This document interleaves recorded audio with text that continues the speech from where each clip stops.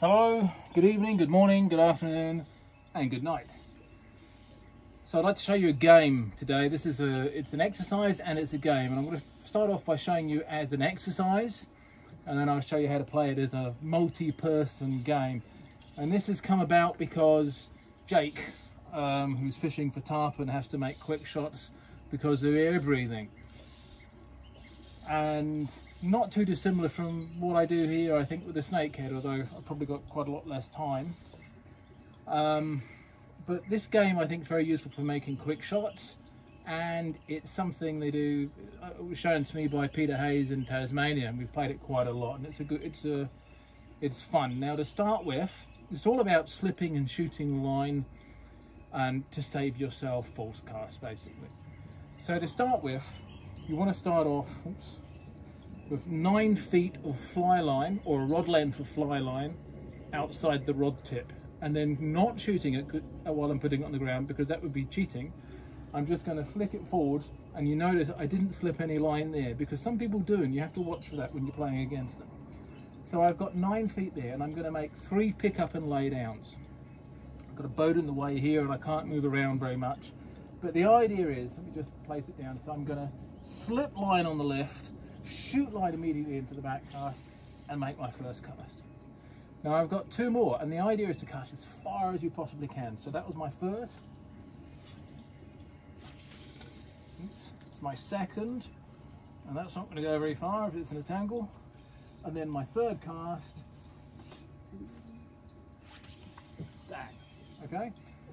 And you want to train that, and that's, you know, it's not a bad shot, right? Of course, you wouldn't fish that way, but that's not the point. The point is about slipping line and shooting line into the back cast. And that's a good training exercise in itself. 3 pick up and lay downs. It's obviously a lot more entertaining if you have a long belly line or a double taper. With a very short head, it's not going to be very much fun at all. Now the game is, look at this. So the game is to start off with less line than I've got out here. We'll start off with about 35 feet of fly line. Let's say there's 3 players in this game. And you can play this game, over grass, you can play it over water, you can play it in the dark. It's a good game for playing in the dark, because you don't have to go measure anything. Because what we're measuring is to see if we can hit the reel with the line, so that there's no slack line left. Okay, so let me just get this a bit shorter, right? So we'll start off with something very manageable that I can probably do in 1 cast or 2 casts, certainly. And strip the line in, and once again, so player one starts with 9 feet of fly line outside the rod tip, and you can measure it to the butt, and you watch very carefully that he doesn't now slip more line than his 9 feet out in front of his rod tip. And now he has 3 pick up and lay downs to try and hit the reel. Okay, so 1. All right, I've done it in a 1, and that's okay. So now what I do is I pull a metre of line off, and I pass it to player number 2. Player number 2 comes along, I'll be player number 2.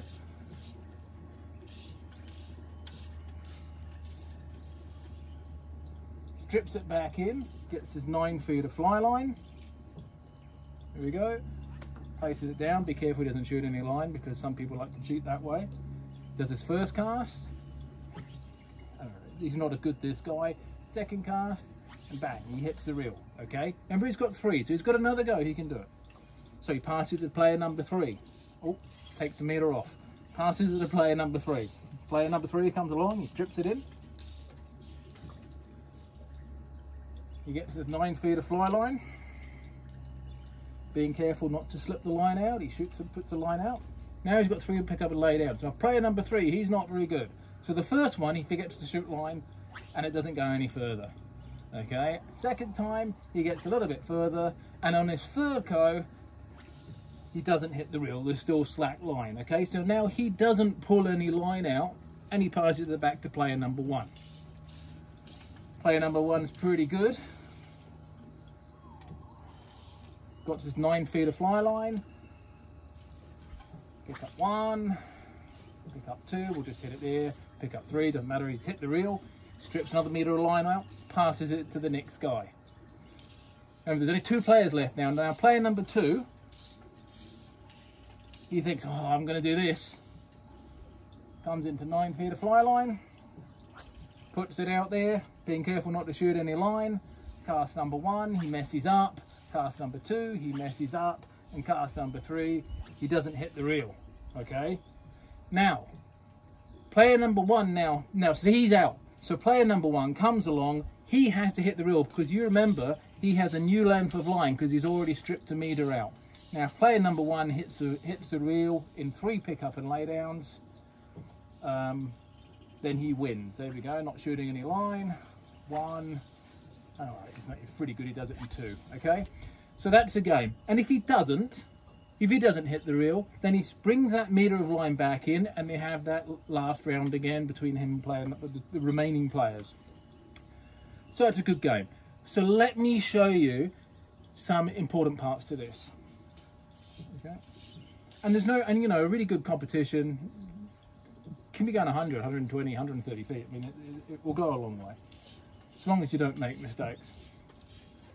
So key number 1, I think, got our 9 feet here. Key number 1 is to remember to slip this line on the left. It's easier and it's quicker, I find, in fishing to slip line than to pick up line.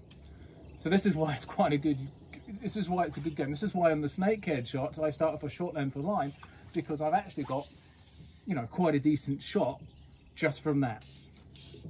Now there are other variations that you can do, and actually Jake mentioned a really interesting one. He started out with a bit more line, but he's sort of shaking the line out, and that's certainly one way of doing it. So if I was, maybe I shouldn't be showing you these little tricks in case you're going to compete against me, but we've got 9 feet of fly line there. I can actually shake some line out, and now I've got a hell of a lot of line in that first back cast.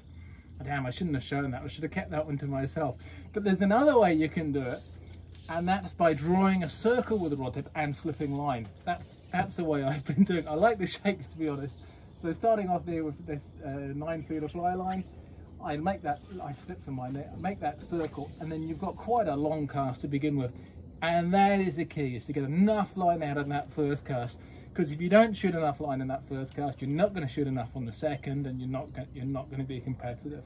You can only shoot approximately half what you can carry on the back cast. It's approximate. Anyway, it's a really great game. It's a good one to practice. It works over grass. You don't have to be on water. Easier over water. It's stickier, and it really gets you into this idea of slipping this line on the lift and shooting it straight away into the back cast. And if you've seen my snakehead videos about taking the shot, I just touch the line at the beginning of the back cast. So I've got this, let's go back to 9 feet here a bit more. So I'm going to, there's a line, I'm just going to lift, I'm just going to touch it at the beginning of the back cast and immediately shoot it around the V in the grip there. So that really is the key, and it's amazing. You only just have to touch it. Just touch it and no hang on. See how I'm shooting it straight away there. I'll add one little thing. Maybe now this is too much information. This is more for the advanced students. As well as slipping line on the lift and shooting line on the back cast, you can actually carry on shooting a bit more line at the beginning of the forward cast. That's what Joan Wolfe called slide loading. So if you look at my hand, and I know I do it because I've seen it on video, so I lift, slipping the line, touch the line, and I'm still shooting until this part here on the forward. So that's all being slipped and shot. Anyway, the key is slip line on that lift. Great game to play. Let me know how you get on with it. There you go. And I'll do the video I was going to do this week. I shall do that one next week, and it's a good one too. Cheers.